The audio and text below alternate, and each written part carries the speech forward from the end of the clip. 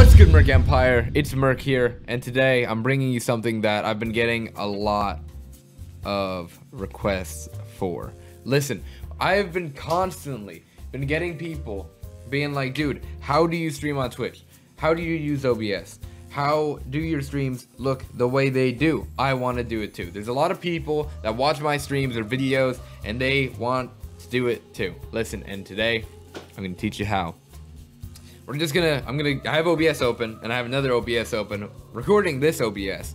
That way I can show you guys exactly how this works from the ground up, how to stream on Twitch the way I do it, maybe give you some pointers, and hopefully you can be up and running on Twitch as soon as possible. I'm going to try to make it as simple and fast as possible, but at the same time I don't want to skim through everything and make it like super fast. I want you to actually understand what's going on. So if you were to make a Twitch account, you have a stream key. There's a link to get your stream key. I will put that in the description. You can click on that link and it'll take you to your stream key, or I might link something that'll teach you how to get to your stream key. I'm not sure if it's an exact link, but yeah, there's a link in the description. It'll teach you how to get it if you do not know how to get your stream key, but that's not the main thing. Getting your stream key is an easy part. You just get that, you throw it into OBS, it'll be in your settings. Once you open up OBS, it's gonna look very similar to this. Now check this out. Hold on. Let me just make a random scene. It'll be the custom transition. So you're gonna see this. It's gonna be a black screen. There's gonna be no sources. Obviously, you don't have all these screens. I have a bunch of screens because I use them for my streaming stuff, and I would suggest that you have multiple screens as well because it just adds a little bit more production value to it or whatnot. But it's obviously up to you. You're gonna start up with nothing, and you can add sources and whatnot. There are settings. You can stream. You can record in studio mode and whatnot. All types of stuff. There's a lot of stuff you can do with OBS, honestly, and I definitely suggest going into it and really learning how to use everything the best way you can. But in terms of just like streaming some games on Twitch, let's just be real simple about it. So you're gonna right click, you're gonna press add, you're gonna go on over to video capture device, and I'm guessing you're gonna have some sort of capture card, because usually people use a capture card. So if you're using a capture card to stream console, then you will have to, I use a Razer Ripsaw. You could be using an Elgato, whatever you're using, and you would create new, you would name it whatever you want, and you would pick your Razer Ripsaw, Elgato, whatever it is. Or let's say you're trying to play a PC game, right? You're trying to play a PC game. I'm trying to talk really fast. Sorry about that. You obviously can go on over. You could do a display capture. You could do or even just a window capture. Okay, you can use either of these or all three. Whatever you want to do. It's really up to you. I usually use game capture because I don't want my entire screen being shown at times. What if something pops up that I don't want to pop up, That's always bad. So it's better to just use game capture in my opinion. Or window capture works completely fine. So let's just say you do game capture.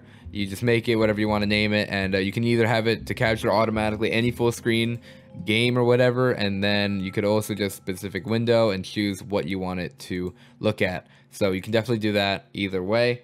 It's up to you. Obviously, there's a lot of choices. It's not just black and white, how you want to stream, the way you're going to stream. It's different for everybody, really, and it depends on what equipment you're working with and whatnot. So let's go on and just play around with this real quick. So let's say we have our game capture. I'm going to, actually, because I have a Razer Ripsaw, like I said earlier, I'm going to add that because I already have it as a source video capture device, and my Razer Ripsaw, and you can see there's my PlayStation screen. It's kind of dimmed because I'm not actually playing right now, but there you can see there's a game already in there. And then to make it real simple, we're just going to go on over to video capture device, and you can add just whatever, name it webcam, whatever you want to name it. I just have it as C930E because I also have a second webcam as well. So I'm going to go to my C930E right here and just throw it in here. All you got to do is just make sure that you're clicking on this and just move it, make it small, make it whatever size you want, put it wherever you want, it doesn't matter. I usually like to put it here or wherever, honestly, usually in the corner, not in the middle, because that'd be very strange. But I'm gonna put it right here. If you have an overlay, all you got to do is just press plus, go on over to image, and then like I said earlier, just press this and you go and you find the image, and then you're good, easy peasy. But I already have it in there, so I'm gonna go into my overlay, and then boom, boom, overlay right there. And it looks strange, but don't worry, I just have a weird file. This is probably an old version. I don't know why I clicked that one. Whatever, who cares? It really doesn't matter. You just size it up. You go and you size your webcam to fit in your thing. If you use an overlay, not everybody does. Some people just like to use their webcam just the way they are. But done. There you go. Really simple. You got your game, you got your webcam, you got your overlay. Now, obviously, there's a ton more that you're going to want to use. Usually, if you're streaming on Twitch, you want your alerts. So I use a thing called Streamlabs for my alerts. So, I mean, that could be a whole other video in itself, realistically, but it's pretty simple. Go to streamlabs.com. You can play around with it, you know, get your alerts for follows, hosts, subs, maybe if you're an affiliate or partner, or anything. You know, obviously these people that are watching this video are probably just starting to start streaming, so you may not be an affiliate or a partner. So yeah. Anyway, you're gonna definitely need alerts, you know, to know when you get follows or hosts or whatever, and it also just adds a little bit more to your stream. How you do that is basically you go on to Streamlabs, like I said, you set it all up, and they're gonna give you a link. So you're just gonna add a browser source, and then you just press OK, and you would put the link in there, right there, like so. We would paste your link for your alerts, and so for me, I already have that in there. Like I already have everything in there. You just copy and paste it. Say browser source. I have actually a couple because I have like different things. I'm like really complicated the way I do stuff, but yeah, so like I have different alert systems. So we just press OK, and boom, we have the alerts. It's gonna be transparent, and you know, whenever an alert goes off, it'll show up and it'll be really cool. And you know, you can say thank you for the follow, thank you for the bits, thank you for whatever, you know, and some good stuff. So you've most likely by now got your game, you've got your webcam, your overlay if you have one, you've got, you know, your alerts. What else do you need to stream on Twitch? Now, I would really suggest that you stream with a bot. Now, I'm not talking about a view bot, all right, before somebody starts freaking out. No, I'm talking about a moderation bot. Now, a lot of people really use Nightbot or MooBot. Those are the two probably most popular, or AnkBot has been ranking up. That's a thing. Has been going up. A lot of people have been using AnkBot, but I actually personally use DeepBot. DeepBot is my favorite.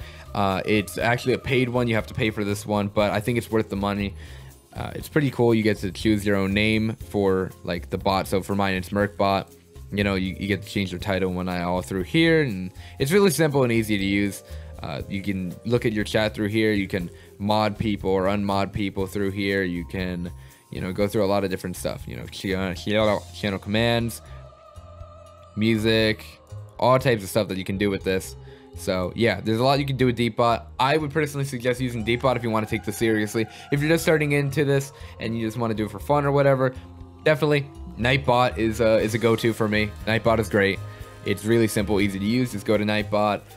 Their website will be in the description if you want to use their stuff. You can obviously look up MooBot or any other bots that you'd like to use. But like I said, I use DeepBot. I'll put them in the description as well. So with what you have right now, you pretty much can stream like you're set, except we forgot about the settings, right? Now, obviously OBS has a lot of settings that you may not understand, right? So we're in the settings right now. You go on over to stream, and for me, obviously, stream key. You gotta have your stream key in here. I said that earlier. Get the stream key, throw it in here. This is where you would put the stream key. You would make sure it says Twitch, stream services, good stuff. I go to the US East New York server because, well, I'm in New Jersey, which is this is the closest one to me. This is the closest server to me. So I go with this one, and it works fine. Try to go for the one that's closest to you. I'm gonna go on to output. This is where things get really tricky. This is where things get very tricky, because with everybody, they all have different parts, they all have different computers, they all are running different stuff. For me, I have a really good computer, in my opinion. I mean, it's not astronomical, but it's a pretty good PC, right? And it can handle the most things that I throw at it. I stream at a high bit rate of about 3,000. I'd say the average person usually streams about 2,000 to 2,500. It really depends on your internet. If you have, you can go to speedtest.net, you can check your speeds, but if your upload speed is under 5, I probably would say you might not be able to stream. You can, but it's most likely gonna lag, or you're gonna drop frames, or you're gonna have some issues unless you have a lower bit rate. So definitely accommodate your bit rate for your internet. This is something that everybody has to just mess around with. I know I hate when people say that because it's annoying, but honestly, you really do just got to mess around with it. I'd say try 2,500. If that does not work, go down to 2,000. If that does not work, I don't know, man. That's going lower than 2,000 might not be the best idea. You might need to just upgrade your internet, or you know, do something else. But I use the encoder, the NVEC, which means it's going through my graphics card rather than my CPU. I switch these around because it really doesn't matter. It doesn't make much of a difference for me, but for other people, it could be very different. Depends on, you know, again, what parts you have. If you have a really good graphics card, make it go through your graphics card. If you have a really good CPU, make it go through your CPU. You know, good stuff like that. So that's, like I said, all this stuff is really just what works for you, right? And I have it on advanced mode. You may have it on simple. Just throw it to advanced if you want it to look just like this one. We go down to audio. You can copy all this if you'd like. My desktop audio device is obviously my Astros, and then my mic is my Shure digital microphone that I got. So yeah, set that all up to what you have. Obviously, it's different for every person. Go on over to video. Now, what I do is I have my base canvas resolution at 1920 by 1080, and then I will stream at 720p, because recently I've been having a little bit of issues. I used to stream at 1080, but I've been having issues recently. I don't know why, but as of right now, I'm streaming at 720p, 30 FPS. You can stream up to 60 FPS, and you can do 1080p. Like I said, this is again another thing you may want to have to try, different stuff. Try streaming at 1080p. It's really not necessary, especially for somebody new. You can definitely try it though if you can handle it. Go live 720p, 1080p, 60 FPS, 30 FPS, whatever you want to do. You know, just try stuff out, see what you like, see what works, and go on from there. But I would definitely suggest not going lower than 720p, and probably don't go higher than 1080p. Hotkeys can be very useful, right? It really depends on what you do, because for me, I have all these scenes. As you can see, there's a bunch of scenes right here that I use, and I go through very, very fast, very often. So I have my hotkeys set. I don't have an Elgato Stream Deck, which is actually a very useful tool for hotkeys. I just use random keys on my keyboard, like my arrow keys.